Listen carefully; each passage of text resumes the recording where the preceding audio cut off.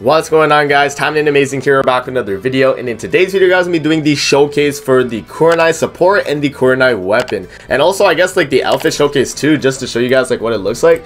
But in this video, I'm gonna be going over what her weapon does and what her supporter does, and why this is one of the best you know, all around like kits that Lilith Games is actually helped in Gremory. If we actually look at the Dainsleif here, this is going to be Kurenai's exclusive weapon here, and this is what it's going to do. So on the passive, on the place where Gale Slash passes through the the wind rages and deals 50% damage and reduces enemy movement speed by 10% for 10 seconds. The active skill conjures a gust of wind that automatically deals 50% damage to the nearby enemies for 10 seconds. So the Dainsleif is a very good weapon. Like, if you guys use Gale Slash with this, and I'll show you guys in the video, it does become a really powerful weapon, man. And I'm so mad I did not get dupes on this thing, because it is really good. So the next things on the list is going to be the supporter here. So the supporter, the armored Shinganji Kurenai, for the passive here, it's going to reduce the duration of all debuffs on oneself by 12.5%. Each critical hit deals an additional 25% of the damage, and a stun attack applied every 5 seconds. So that's going to be really good right there. And Kurenai is a red supporter, by the way, so she's going to work really well with the Gale Slash build that her weapon really wants you to run, because her weapon is telling you that, you know, if you run Gale Slash, you're going to get, you know, it's going to deal a bunch of like wind and deal 50% damage, right? So that's going to be really good, and it's kind of forcing you to run a red build on Kurenai, which is not bad because red build Kurenai is very cracked out. Let me switch to Storm Fang here. But yeah, this is the build I like to run on Kurenai. If you don't have the 4th slot here, literally just disregard this 4th slot and run these 3 right here. Dual wield style, God's Eye, and Gale Slash can kind of get the job done for you, especially if you're just clearing like trash mobs, right? But yeah, that's why running this supporter is gonna warrant you running a full red build. For the, you know, the passive here and the active ability, vanishes for 2 seconds when a protect type character gets attacked, evading all attacks, and damage applies every 10 seconds when the character gets hit and flinches. Only supporter skills will work during this effect. So basically, because Kurenai is a support type character, right? Like if we go to her kit, or a protect type character, I should say, because she is blue, and any other blue character that uses this, so Sakura I think is blue. Who else is blue here? I think, no, Murasaki's red. What's some other blue character? I know Renko might be, no, Renko's a sis, okay. I know Tokiko's green, Astaroth is red. Sue, yeah, like you could run it. Okay, so basically any character that is the protect typing, right? If you go to the character and this is what it says, and it says protect, you're gonna be able to abuse this Kurenai active ability where you vanish for 2 seconds, right, when you're getting attacked, and then you get to evade all attacks and damage for 2 seconds, and applies every 10 seconds, just a passive. You know what I mean? That's just a given for your character. And then for the active ability, it's gonna form a tornado that deals 900% of damage to all enemies and knocks them up into the air, and increases speed by 10% for 10 seconds. This supporter is one of the best supporters in the game, man, and it actually shows like when you're using this. Like if I had this supporter when I was doing my initial tower run with Kurenai, I think red build Kurenai would have been the way, honestly, because the way that her supporter works, it just makes you so you can like evade attacks when you get hit. Then when you get hit every 10 seconds, you go invisible, you dodge, you get out of the way, you get your God's Eye proc again, and then you just go crazy. So in this video, I'm gonna be showing you guys like both the weapon and supporter build, and also showcasing her outfit as well to kind of show you guys how powerful it can be. This is the build I'm going to be running here, so I'm going to be running Homura as well to increase damage dealt to all enemies by 30%, and this is a SR, you know, supporter right here. Everyone can acquire that. And then I also have Lydia Breda, which I pulled fairly recently, and I have it at 2 out of 5 because it's going to increase damage dealt to all enemies by 12.5% and increases my critical damage of all attacks by 18.8%. And Lydia Breda is going to be a general pull UR supporter as well. So, you know, this is the build I'm going to be running, and then as you guys know, this is the setup I'm running as well. Again, if you do not have the 4th slot here, disregard Stormfang. You don't really need it. I kind of just have it there as just like a, you know, if I'm running away from an enemy, I could just drop Stormfang, and then I can, you know, run away for a little bit. It's kind of just like a crowd control type of ability there, but you don't really need it. You only really need these 3 things right here. And then yeah, for the costumes, I have every costume in the game except her New Year's one. So I have her half vampire, I have her Halloween, I have her, you know, black cat, I have the dress shirt, all of this stuff I have for Kurenai here, and we're gonna be running this outfit for the video as well. So we'll do a few testing. Yeah, forgot to show my Magatamas. Here is what I'm rocking here on Kurenai. Not the perfect build, right? Not the perfect build. It's definitely a good build, though. But we're running all crit damage and damage dealt rolls. Because whatever, like, you know, I didn't get crit damage for, I have damage dealt. So we're just running crit damage, you know, like everything crit damage. And the reason we're running crit damage on Kurenai is because when you proc God's Eye with her ability here, this one right here, it's going to increase speed by 20% while activated. And then it also increases your critical crit rate for 6 seconds. And at that point, when you increase your crit rate on Kurenai and she already has like this much crit, like 11k crit, bro, she's guaranteed critting. Guaranteed, man. Like, it's actually so stupid.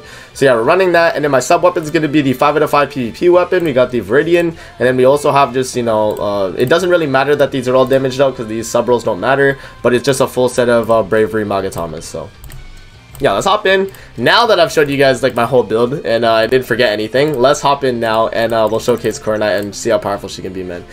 She's really, really good, bro. You guys will be able to see. Degaza? Okay, let's see. Look at that, 51k by the way. And then there we go. That's the Gale Slash ability when you do her weapon ability. Right there, you see that like little effect that comes after. That's kind of what you're gonna go for when you do Gale Slash, like that a little effect after. It's gonna do 50% of the damage that you do. And I just did 100k there by the way without God's Eye. Yep, there we go. And then if we proc God's Eye here, like if I dodge a hit, let's see. There we go. Look at that, like guaranteed crits, man. So good, so good. Like, and then you get the speed boost as well because you're running full red build. 96k right there, right? Like, it's just so crazy how stupid Kurenai is now, man. She's so stupid. And she has healing with Gale Slash. She has the ability to just keep spamming Gale Slash if you get her combos down. The only thing that, like, Kurenai, I think, requires is just you knowing when to use Gale Slash. Because if you're able to proc this, like, consistently... Oh, and that's her supporter ability, by the way, when you go invisible. But if you're able to proc Gale Slash often, like this... then you can just easily just spam heals and you won't really need to worry. Like, look at that, all completely done without any supporter abilities and mainly just like my weapon there, right? Like she's so insane. She's so stupid. So that's gonna be her on hard daily quests. No struggle at all, really, you know, because she has the consistent healing from Gale Slash and just like how she's killing everything like instantly, you know. So she's just not having a worry.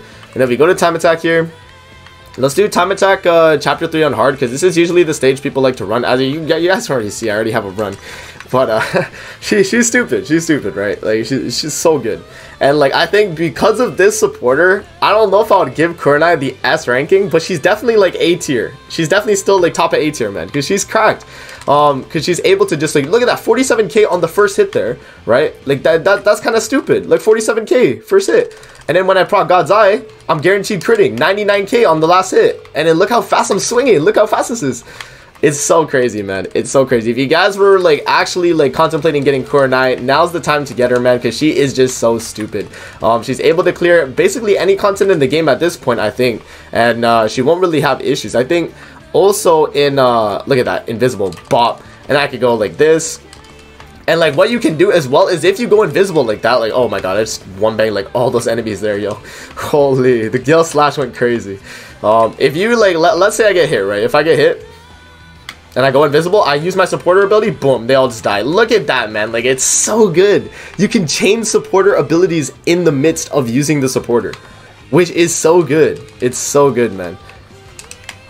I don't know, Kurenai is easily, like, because she's been my favorite character, and I'm so glad that we got a good update for her and with like a good supporter and weapon, because this really makes her like up there in the rankings of how good a character can be, because she's just able to dish out so much damage. She has consistent healing with Gale Slash, right? And the effect on her supporter and her weapon makes it so you have sustainability with your invisibility, because you can dodge, you can proc your supporter ability if you need the damage on the enemy, like while you're invisible. And you can just, you know, you get that a little extra damage as well on Gale Slash, which can help you, you know, go get the damage you need. So I think overall, Kurenai, after getting this supporter and weapon, she is probably one of the best characters in the game, man. She is so stupid. I don't know if I would give her the S tier, because she does require all these, you know, all this setup to do this well, while other characters don't really need that much setup, right? But she is like one of those characters that can definitely, you know, use her, right? And when you get like the correct setup on her, she is gonna be so stupid. Like, and I don't even have max crit damage rolls on all my pieces, right? And she's just hitting super hard. She's hitting super hard. So you guys can kind of see how good she can be, man. And I got about the same time as I did last time. That's crazy. About the same time. Yeah, and then we'll do another stage here too. I think I'll do we'll do the event stage, and I'll also do just to show you guys another stage as well. We'll do the I forgot what it's called, prologue stages. We'll do prologue stages as well. So we'll do this as well. Oh, my inventory's full. Okay, I'll just expand it just for the video, just so you guys can okay, sick. Expand it again, please, and thank you. Okay, sick. Expand it again, check W. There you go. Okay. I just wanted to make sure we get in there because I didn't want to like delay. Ikaza? Nimakaishi Ikaza? Yeah, so this one we just like we killed like a few enemies here. Oh, let's get out of the way. Oh, invisible. He doesn't see me. Bop. Dead. Look at that. Easy clap, man. Kurenai is just so stupid. We have to fight Obro here. So let me get God's Eye and I'll show you guys the damage we can get. The damage potential. Look at that. And we stunned her too. And we proc support her ability while I'm invisible. And we can just go crazy like this. Gale Slash and she's dead. Look how great. Look how quick that was. That's event stage on the hardest stage, man. The moment I proc God's Eye, I just do the full combo, get the Gale Slash off, and Obro's dead. Instantly, man. So good, so good. Like, if you guys were contemplating not getting this weapon in supporter, it's definitely a Kurenai must-have. If you play Kurenai and you want to use this character effectively on a red build for sure, you definitely want to get her supporter and her weapon, man. I highly recommend it, guys. Like, it's so good. And, you know, definitely, I'm so glad that, you know, Action Taimanin released such a good supporter and weapon for Kurenai. She didn't need it because she was already really good, right? But it's definitely just a nice plus to have, right? It really is. So we'll do hard, and we'll do, I think, the hardest one, I guess. I don't know if I'm going to be able to beat this, though. But I think we'll beat it. I think we'll beat it. We'll be fine. Kurenai's cracked out, bro. She is so stupid. The amount of healing she gets, and then when she goes invisible as well. We can chain the invisibility with her supporter active, by the way. That's kind of what you want to do when you're using this. So let me get God's Eye real quick. Let's get a dodge. Come on, attack, attack. There we go. Look how much damage that is. Dead. 98k, bro. 98k crit. 40k crit. Oh, I messed up Yell Slash there. Let's see. Can I get it off? Oh, invisible. Pull up, bop. Look at that, bro. And the invisibility is so nice when you get hit and you just go invisible. It's so good. So good. There we go. We're doing some pretty good damage. 31k. We got hit. Can't see me. Bop from behind.